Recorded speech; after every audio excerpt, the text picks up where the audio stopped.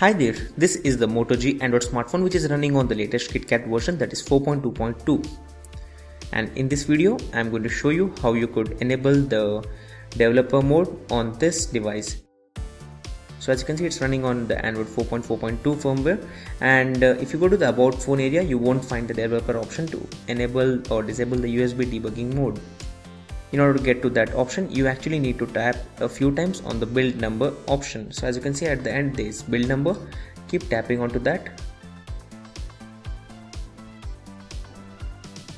So overall, once you tap 7 times onto this option, you would find the developer mode on your device. That's the developer options onto your device.